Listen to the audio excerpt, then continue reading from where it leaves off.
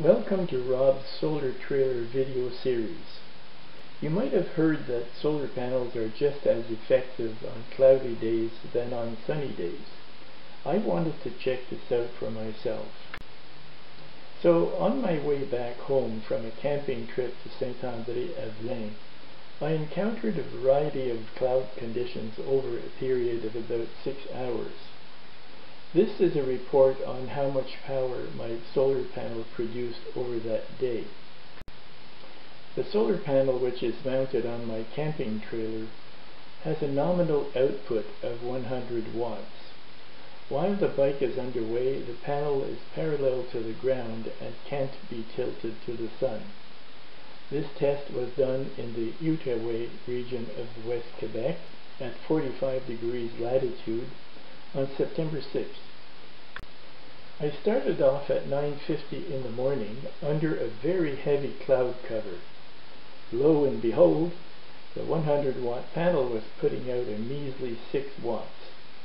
At that rate, it would take 120 hours to fully charge a completely empty battery like mine. The angle of the sun to the horizon was 42 degrees.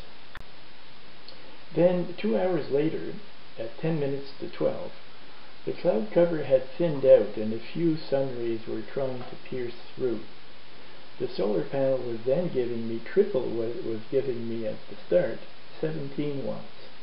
But that's not very much. And as expected at that time of the day, the angle of the sun to the horizon was at its highest at 51 degrees. A little later, at 1:15 in the afternoon, it was part sun, part cloud, and the panel was giving me 22 watts. Here the angle of the sun to the horizon was 48 degrees.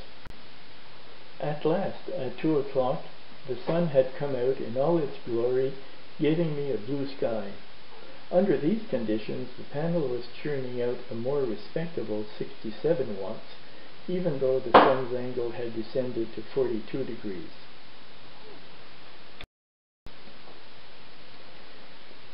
When I finally reached home at 3:30, it was still a bright sunshine, but the sun was much lower in the sky at only 30 degrees above the horizon, and correspondingly, the solar panel was giving me only 18 watts.